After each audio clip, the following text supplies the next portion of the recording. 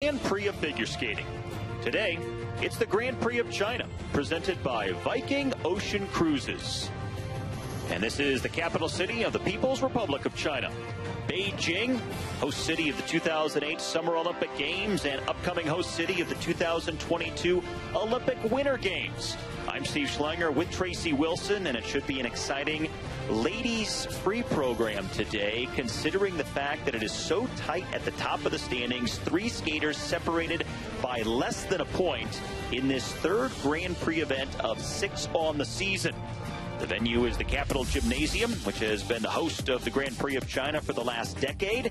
And here are the numbers in the standings after the ladies short. Dalman, Higuchi, and Radionova all separated by less than a point. Alina Zagitova just over 1 point out of a podium spot. And several competitors there with a shot of also getting into the top 5. So should be an exciting and pretty dramatic free program coming up. And this is the start list. 11 skaters set to take the ice in the ladies free program today at the Grand Prix of China. American Amber Glenn leading things off.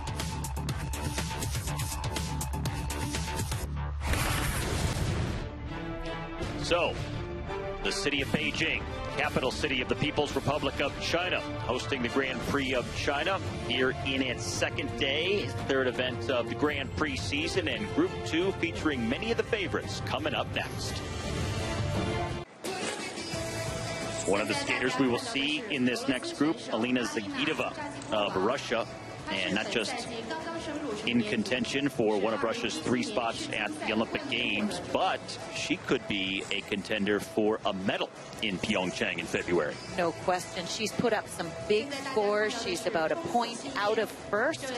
And if she puts up 147 as she did recently in Italy, she will be tough to beat, can easily catch the leaders. Wakabi Higuchi, a big jumper.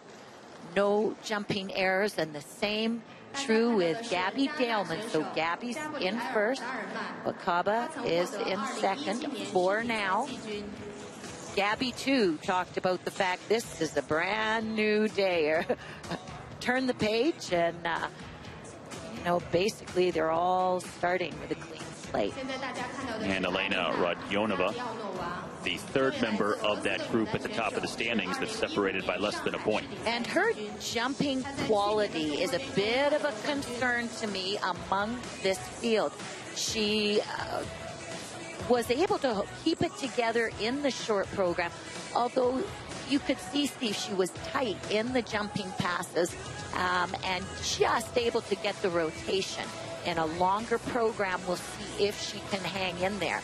No question she has the artistry to do so. What's going to be the difference between those top 3? They're so close in the standings. What is going to stand out that's going to make the difference in someone getting the win? Clean jumps and clean programs. And also Zagitova, who is in fourth, she will skate before the top 3. She has the highest technical content and the most difficult triple-triple. So she is a force to be reckoned with. As the warm-up continues, we will step aside. And then the favorites in the ladies free coming up shortly from the Capitol Gym in Beijing as we wind down the second day of competition at the Grand Prix of China.